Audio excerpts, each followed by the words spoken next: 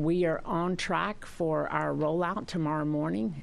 First motion is planned for 7 a.m. and many of our teams will be coming back in on third shift to make those final preparations and get ready to roll, like I said, at first motion.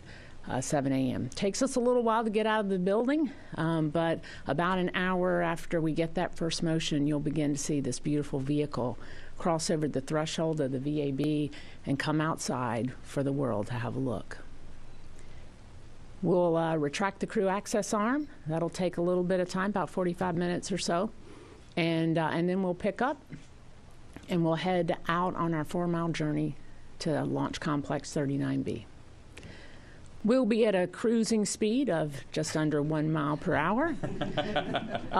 It'll be a little slower around the turns and up the hill, and that journey will take us about 8 to 10 hours to get there. Once we get out to the pad, we'll begin and get hard down.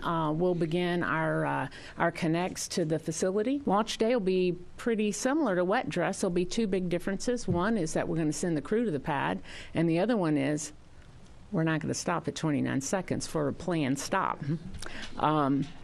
So that's a little bit about our road to wet dress, what's entailed in wet dress. Again, launch will come along after that.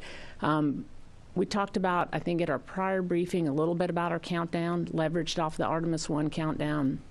I do have a couple of changes in our holds in the countdown. We have 3 planned for Artemis II.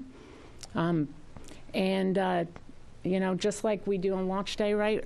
Part of launch, we'll get into our terminal count.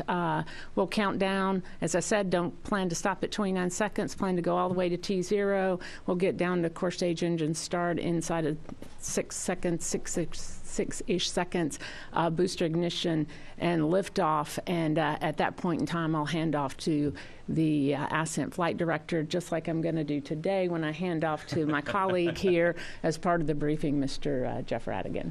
Thanks, Charlie. It's a great day to be here talking to you all. You know, over Mission Control, of course, we're doing our final simulations, getting ready. The crew has undergone all of their final training and is wrapping things up.